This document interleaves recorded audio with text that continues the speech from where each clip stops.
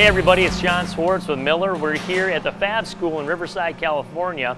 And today's project, we're going to be kind of combining three different applications and some different materials. We're going to be starting off with using the Dynasty 200's pulse capabilities with no filler metal and actually applying caps on the end of nerf bars that are going to be used in the short course off-road series just for aesthetic value.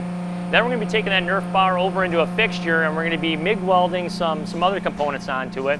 My name is Dan Moore. I am an instructor here at the Fab School. These are nerf bars for stadium trucks. The project actually starts with this piece of tubing, and it is then fusion pulse welded. This program is started with the bent piece of tubing and a laser cut circle, which is just undersized. And then what we do is it creates an outside fillet, which then is pulse welded with the Dynasty 200. From here, the nerf bar gets inserted into the fixture. We have laser cut tabs out of 14 gauge mild steel, which actually hold a body fastener. The body fastener is then formed and fit and inserted into the fixture. Then we also run a piece of 1 1/4 with a just oversized 1/4 inch hole in one end and fish mount on the other to ensure a good fit. From there, they will be MIG welded.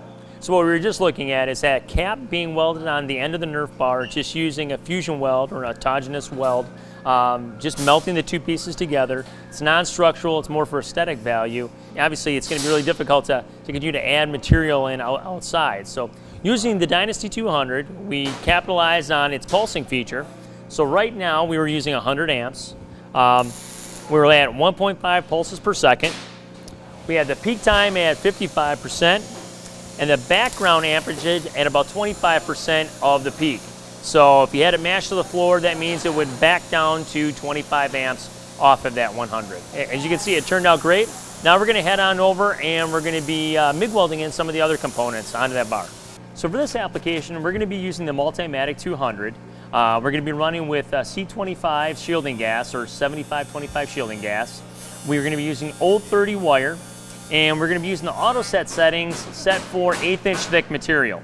Now what we're going to be welding on this in this overall weldment here is going to be tube that is 090 thick down to the nerf bar itself that is 125, and we'll be also welding on some 14 gauge tabs. So the reason why I'm mentioning that is because the technique's going to be different than you're probably used to. Normally you would probably see somebody straight weld that all the way around. In this case, we're going to be using a pulse weld technique where Jake's going to be welding it manually, basically pulsing the MIG gun. And normally, if we had the machine set for the proper setting to straight weld, it would be too cool. We'd have a greater chance of cold lapping in the material. So that's why we're using the 1/8 inch setting. We're going to melt in the material, essentially pulse it all the way around all these different components. And overall, we're going to add less heat into the base material. It's a pretty common practice in the off-road market. So one of the benefits of the Multimatic 200, even within the auto set, is that you can actually fine-tune your parameters, and that's great for this application. If we used to use the auto set setting for 1/8 inch thick material with the voltage on this machine set at 17.1, the weld was actually a little too cool, a little too ropey, a little too convex.